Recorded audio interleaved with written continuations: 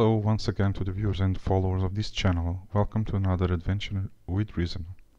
This time I'm going to show you a concept I've been working where I extensively use a very powerful rack extension called Sequences made by the company Robotic.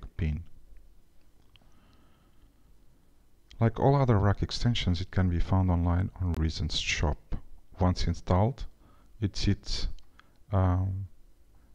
under the players section, as you can see here.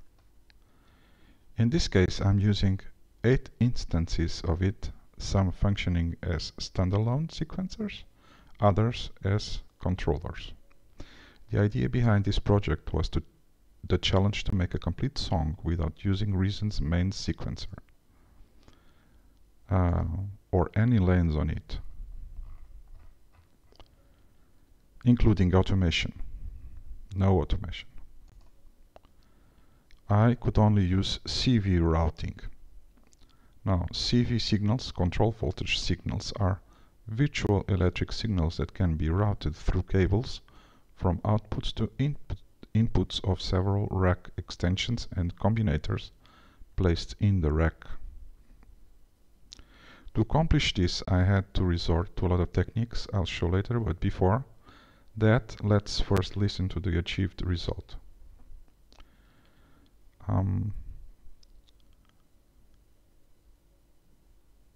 To start, keep in mind that although this is a complete song, it is of course very simple, nothing too fancy or complex. It serves mainly as a proof of concept. So to start, I have here this combinator with an instance of sequences inside of it, and as you can see, there's a red button labeled start on off, and in order to listen to the song I will click the button here and the cascade of events will begin to unroll. So let's listen.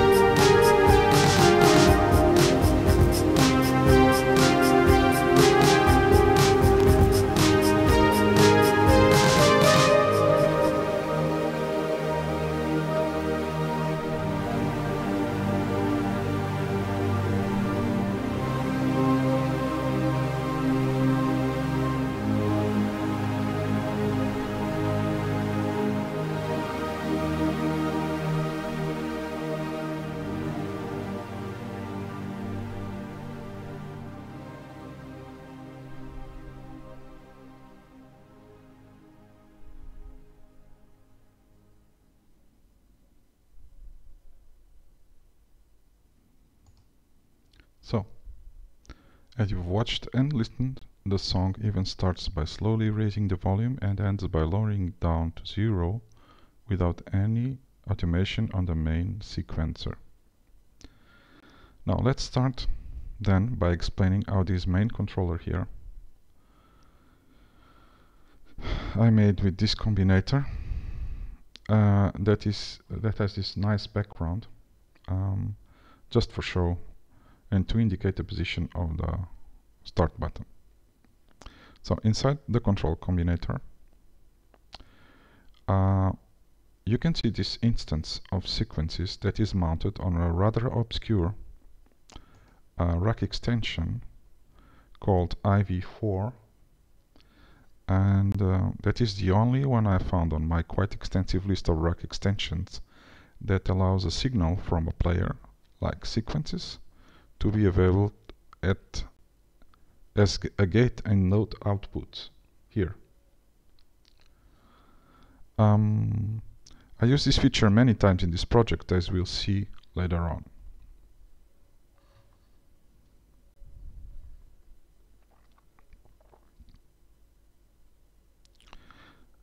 In this instance, the notes I've placed in the sequence, those notes,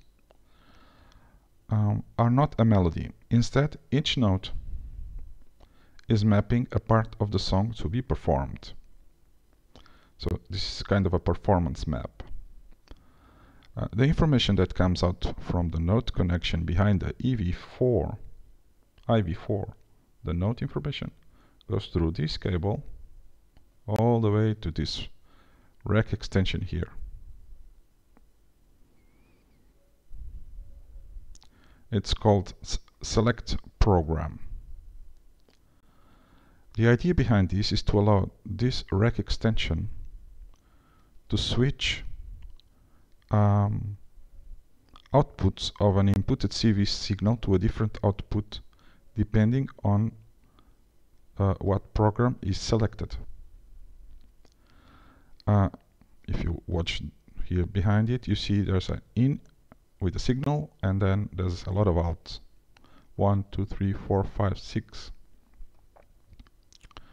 This other rack extension, this other one here, called CV8X4 CV generator, generates a constant CV signal using this button here to a different that is routed through the input of the selected programs, as I told you here. I need to use 6 programs, 6 outputs that in turn connect to another very interesting rack extension called front 8. This rack extension can divide the signal into different outputs that are defined with these colored connectors.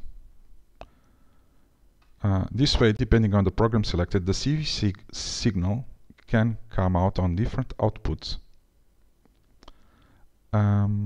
at the same time, which allows to trigger certain parts of the song simultaneously.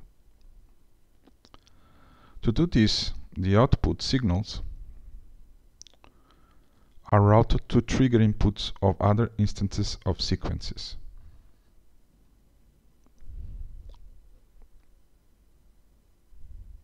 Let's see, for example, the section about the main melodic sequence, this one here.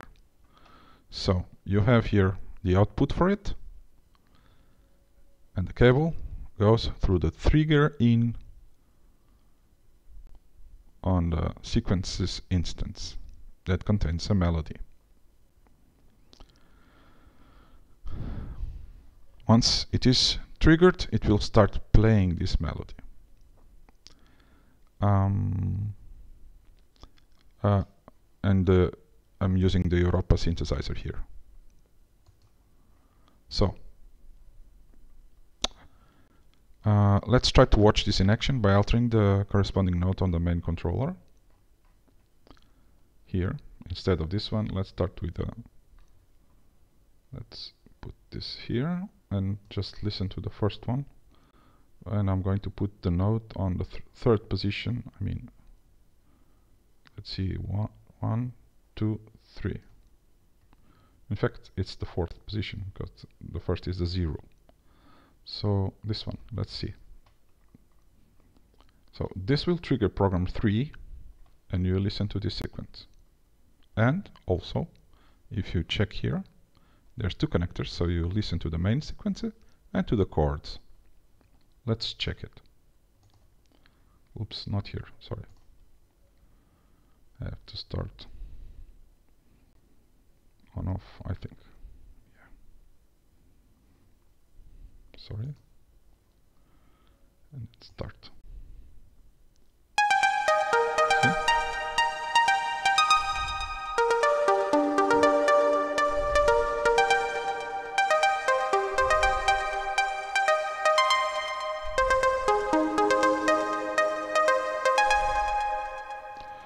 There's just one question. You can hear the chords because the chords are now with the level 0 of volume, so you can't hear them.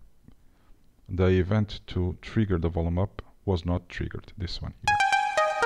Of course this repeats, and you listen to it again. But let's stop it. So, you see the trigger here? Once the signal passes to the right route, it comes up here and triggers the sequence to start. So this is done the same way to all other sequences. Now, one thing you surely notice is that the melody repeats, but the notes are being harmonically changed according to the chord being played. I'll show next how I did this.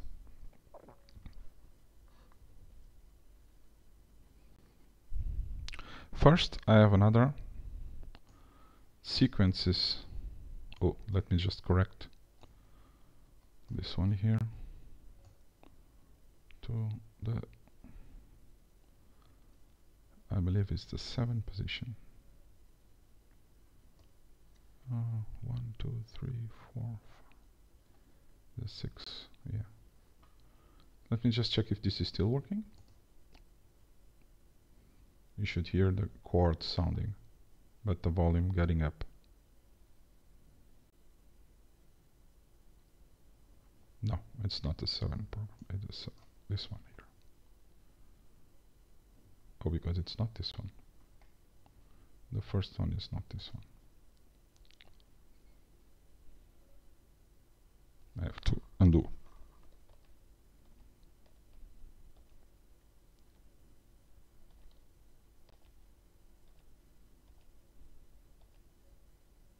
There.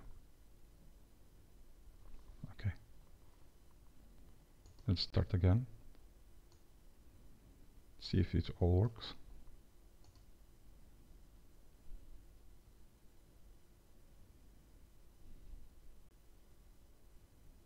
It's the 6th program. Now the volume gets up, starts, but the sequence is already started. That's the chord sequence.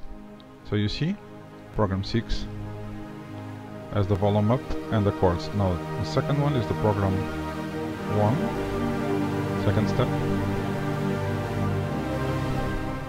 Let's just place the chords. So let's check this one. So a cable comes from here, and if you follow it, it's a long cable, comes to this sequence instance here. Now this is the chords control. So I have this sequences instance that holds 4 bass notes of the chords used in this song that just play over and over again. These 4 notes signal are spread to all the other instances of sequences that hold melodic sequences in order to transpose the notes on each of them. This is done using a very nice rack extension called Polymodular System CV Splitter. So you see the note and gate signal are routed to this input here and then separated in 4 outputs.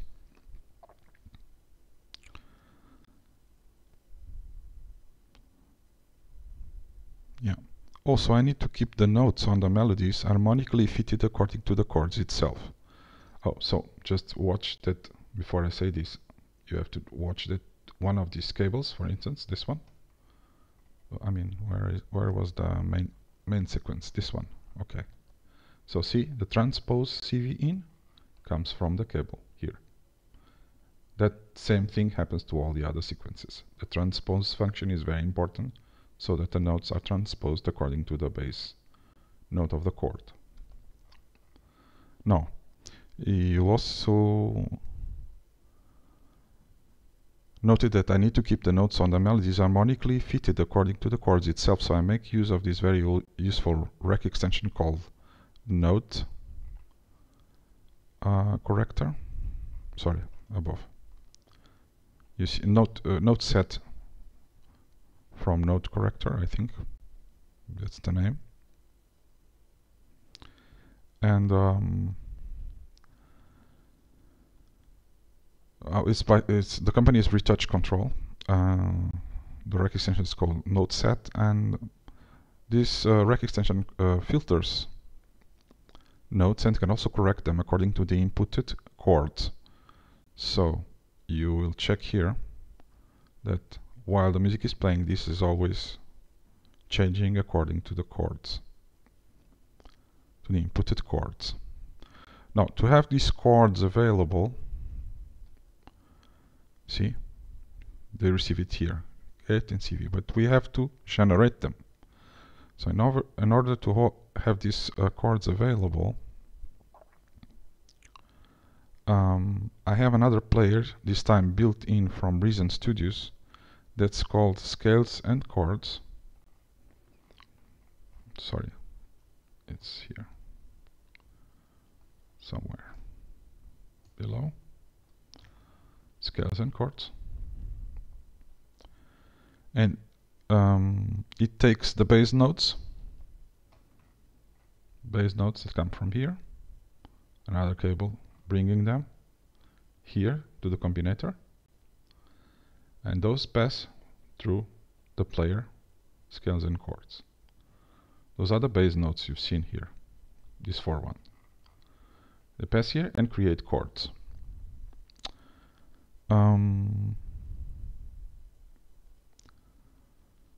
It takes the bass notes and produces complete chords, and according to the scale I'm using in this song, in this case C minor. The result is played on this nice synthesizer called Maya from Pink Noise Studios. It's using a nice patch featuring warm strings. Okay.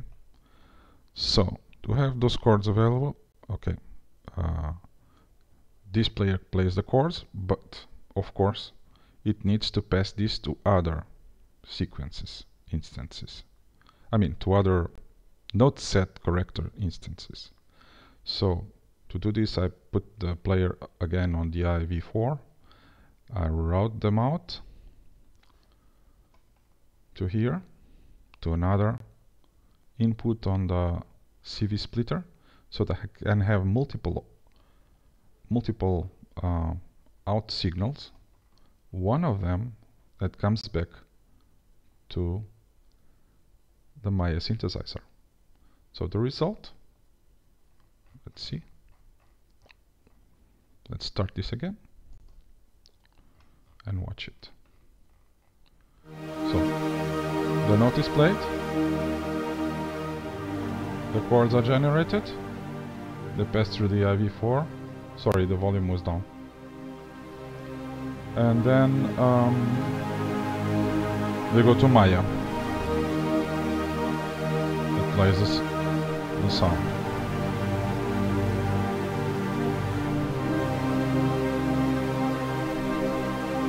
Okay, let's stop.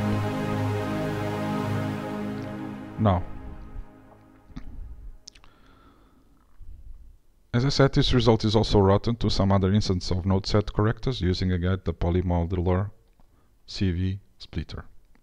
Another interesting feature used in this project is how to change patterns in other instances of sequences, so that different melodies can be played one after the other without recurring to the use of automation lanes on Reason's main sequencer.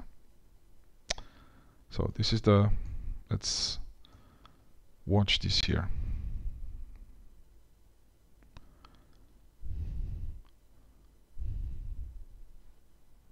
This can be seen in the section of the secondary melodic sequence. I call it secondary sequence. So here I use one instance of sequences that has, sorry, this one, that has 3 patterns. I'll show them. 1, 2, and 3. Each with its own slightly different melody, as you can watch.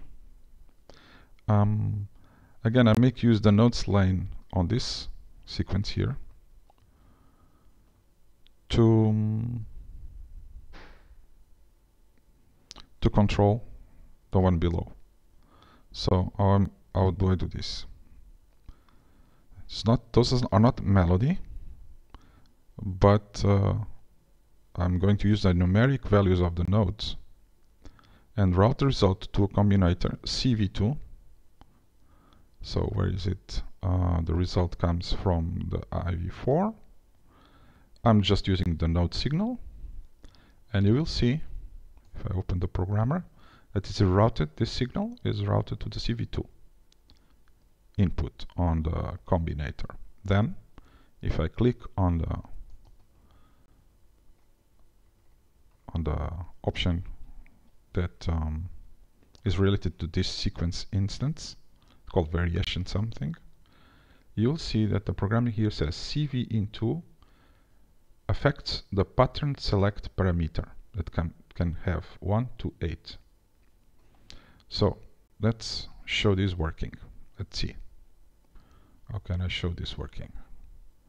So I'll close this one.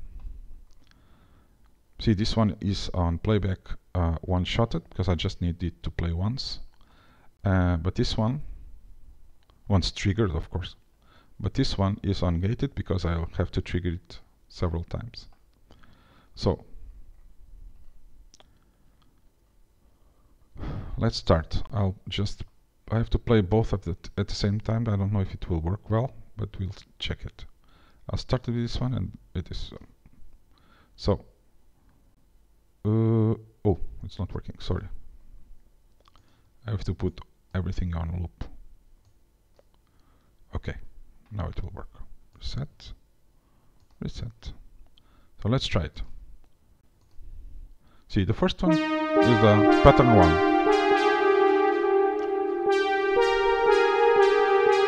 Now pattern 2 is selected. There's another melody. And then it selects pattern 3. Okay, it's not synchronized, but you get the idea.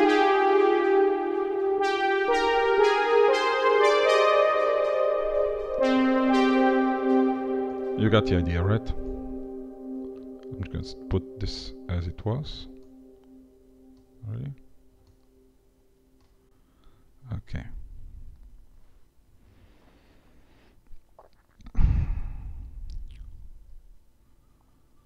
So the result is that the patterns are being selected one after the other in synchronization. Of course, it didn't happen now, but when we play from the beginning, it will happen correctly. So in this case, pattern 1 is played, followed by pattern 2, then pattern 1 again, and then pattern 3. Now back to the main controller.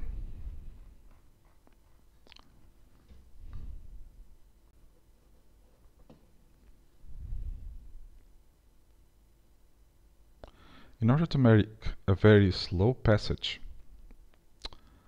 from node to node, program to program, I could not use sequences on tempo. Because even the slowest of those combinations, which is half here, and the rate 1/4,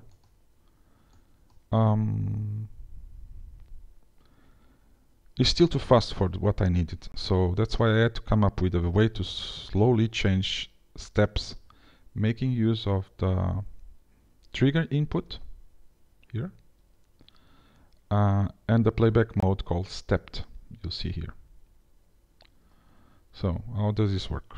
You can watch, to generate a trigger, to generate a trigger signal slowly but periodically, I used this nice rack extension called little LFO that has controlled oscillators generating wave signals which can be squared formed. This signal is further modified by another rack extension called Janitor CV Shaper, and it will produce a spike on a constant CV signal that can be recognized as a trigger signal by the sequences instance. So you can watch the spikes appearing on this nice scope here once I start the song. Let's look at it. So once you see this big spike, it triggers the step here. It takes some time.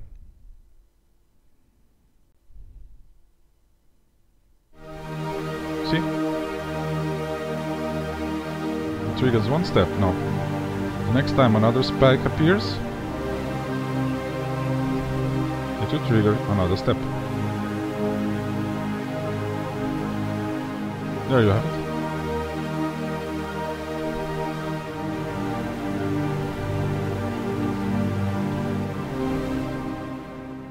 So,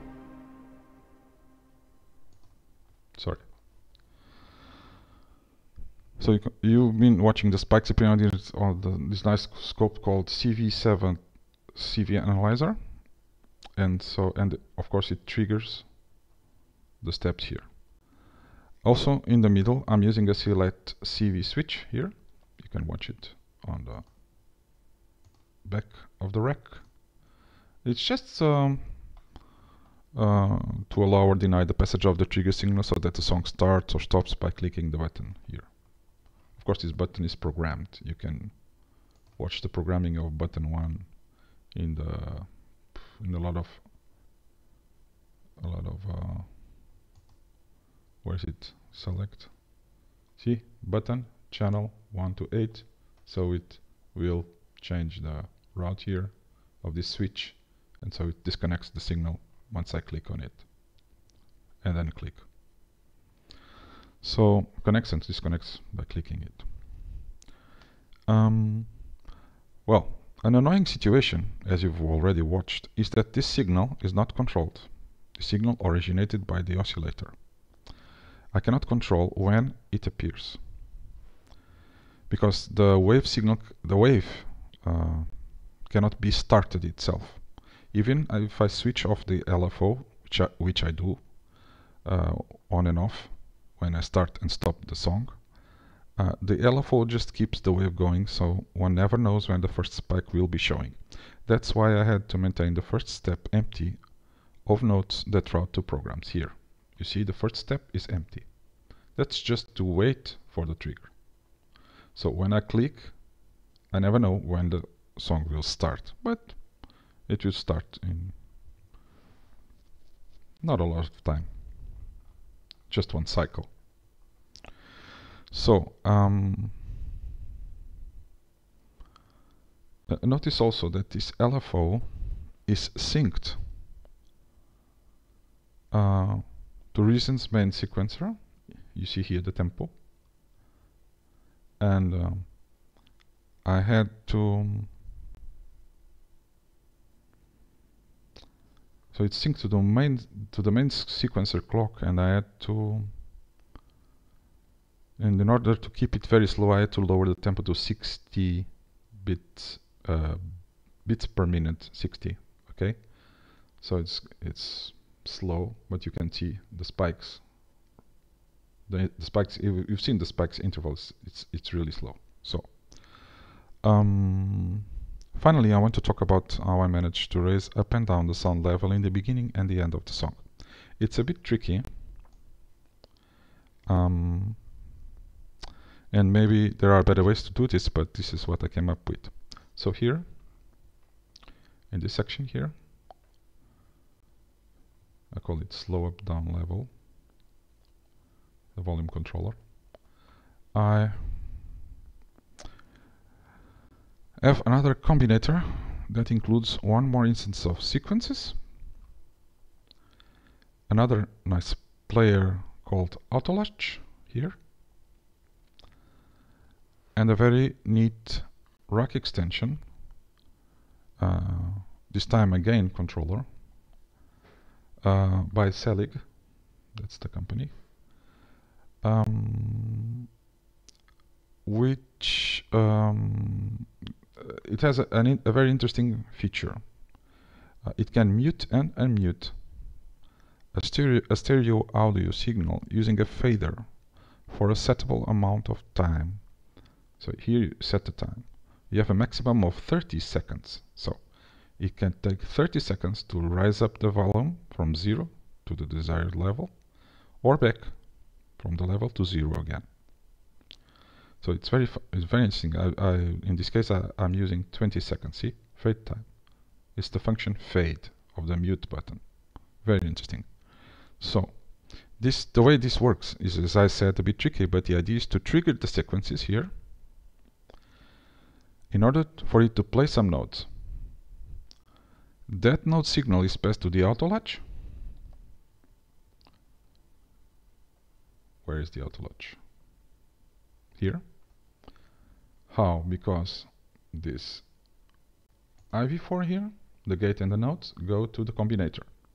So the combinator passes to whatever is here. So it passes to the auto latch. Passing it to the auto latch, that is set in latch mode. That means that the notes it receives will remain playing until it receives the same note again. The resulting signal is then passed through another IV4, just the note signal. I just need the note signal, and it is passed to the CV1 here on the combinator. Correct? See the cable? There you have it. Connected, yeah, to note out CV. Now, in programming, if you select the Selig gain one, this guy here, you will see that the CV1 signal is routing to the mute output, which can be on or off. So this way, this is switching mute on and off, but it's keeping it on or off. You see, keeping it on during the entirety of the song, and when it ends, it is again the same note, play again, so the latch goes away, and the unmutes. I mean, the unmuted button becomes muted again. So it means that if I want to start to play the song, this button must stay in the mute position. So this results in maintaining the triggered mute button on or off during the necessary time.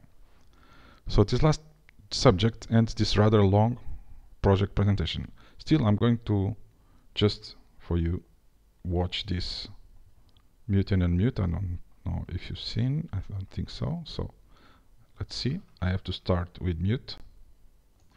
Take the latch out. It's not wanting to come out. Let's just stop. I don't know if it stopped, but let's just stop. Let's see. Okay, now. Okay. So now I'll start, and you'll watch this happening here. So it started, latched and unmuted, but it takes some time to raise the volume. The volume is raising, takes 20 seconds.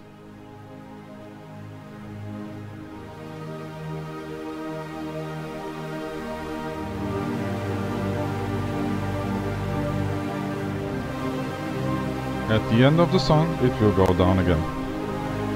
Meanwhile, it just stopped and latched here.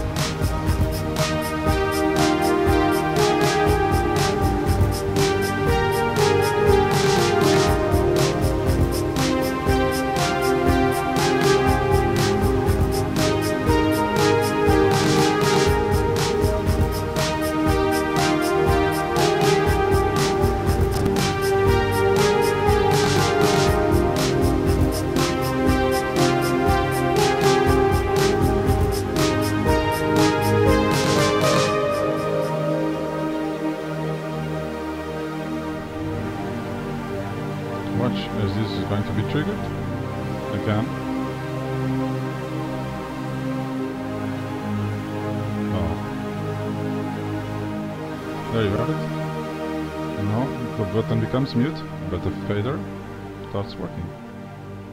20 seconds. So this is the trick to level down the volume. So this was the last subject, and it ends this rather long project presentation. I hope you liked it, and maybe it can inspire you to delve into this wonderful world of Reason Rack and its endless possibilities using CV signals. If you have any question or opinion to share, please leave a comment.